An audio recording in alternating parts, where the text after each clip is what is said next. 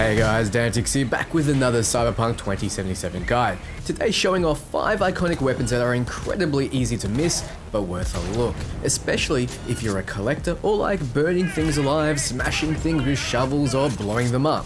3 of these iconics are in one small area, which means you can grab them all within the space of 10 minutes. One of them though is within a difficult side mission, and the last during the end game, so buckle up and let's get right into it. The first weapon we're on the hunt for is the Buzzsaw. It's a power submachine gun that also has a property of penetrating rounds. This means through walls and through enemies. I have no investment in the assault skill, and this is the kind of damage you can expect. To get it, we will need to go here, to this suspected organized crime activity in Northside. Once you're there, you have to clear out some tiger claws and some bots. I'm using the 05 rifle here, which I'll show you how to get later, and the comrade's hammer, which I've made a separate video on. Clear out the enemies and finish the job. On the body, we see the legendary crafting spec for the Buzzsaw. To craft it, you need the Edge Runner Artisan perk, which doesn't take that much investment in the crafting tree, and you also need some common, rare, and epic crafting components. If you have the perks, you can continue to craft it all the way up to legendary quality. For this video, I just kept it rare, but expect the legendary to be much more potent and expect to do a ton more damage with an assault-focused build.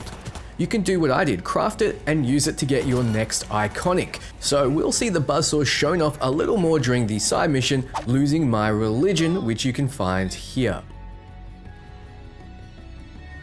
A monk whose religion forbids him using body modifications has been taken and modified against his will, and now his brother is in peril.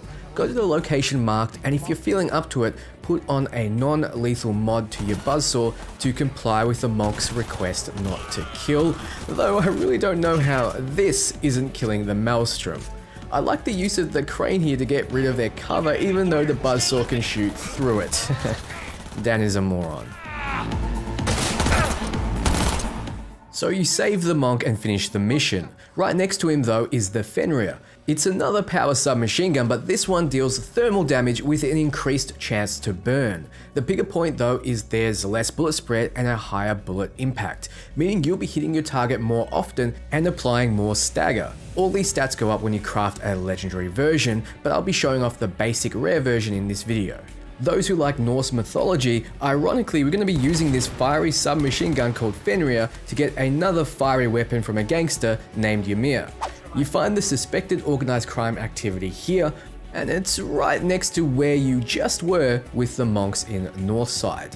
All you need to do is burn these meat sacks to a crisp with your brand new gun. I'm not exactly the most accurate person while recording, that's for sure, but you can see even a nufty can take down these gang goons easily.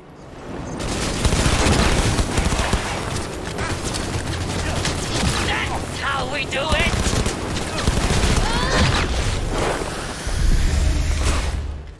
Ymir though dodges your attacks with his cyberware, still shouldn't be too hard to take him down. On his body is the crafting spec for the Psalm 11:6. If you plug that Bible passage into Google, you'll see it reads, "On the wicked he will rain, fiery coals, burning sulfur, a scorching wind will be their lot." So naturally, you assume this weapon is all about burning things as well. So let's take a look. It's a power assault rifle and has the ability Pure Hellfire. This gun deals additional thermal damage, greatly increasing the chance to apply burn. Like all these crafted weapons, I recommend going for the random stat in crit damage, as it will drastically increase your overall DPS, though crit chance if yours is low is acceptable. Now let's take a look at this demonic rifle during the gig, Dirty Biz. Immediately you can see it lives up to the Bible passage, burning targets easily. Interesting tidbit, during the B-roll footage we saw before release of the game, the player used this gun during the monk rescue. So it seems CD Projekt Red intended for us to get these iconics together. Now the next legendary will have you going on a little excursion.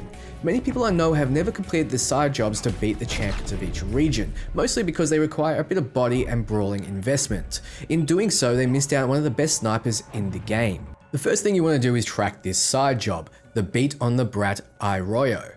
Travel to the location and you'll run into Buck, overcompensating hard with a big rifle, titanium limbs, and the need to prove that he's the best. You can use that to your advantage by putting up the wager from 2,900 to 12,000.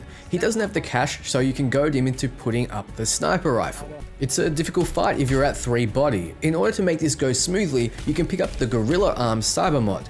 You want to be charging up a heavy attack, hitting and backing up while blocking. Do not attempt to stand still or to parry unless you're good at it. He will one-shot you, and he does take a beating if you do this too early.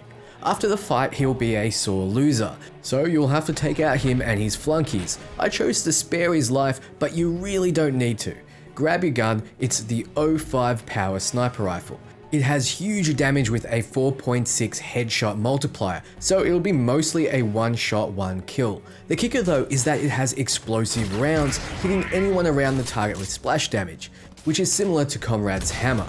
You've already seen this sniper in use getting the Buzzsaw, but take a look here.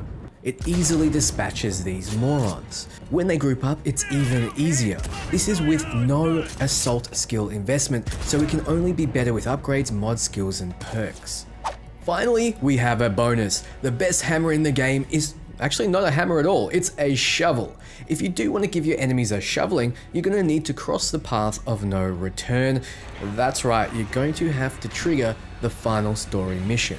Don't worry, you can always continue on after with this in your possession if you choose the right outcomes.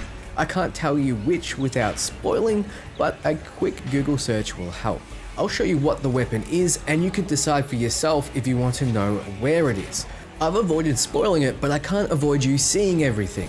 First though, here's the hammer, the Caretakers Spade. It's a legendary iconic with a huge DPS stat. The iconic weapons usually add some kind of effect. Well, this one's effect is simply a ton more damage. This is the strongest hammer in the game, and it's a shame it's locked until the end.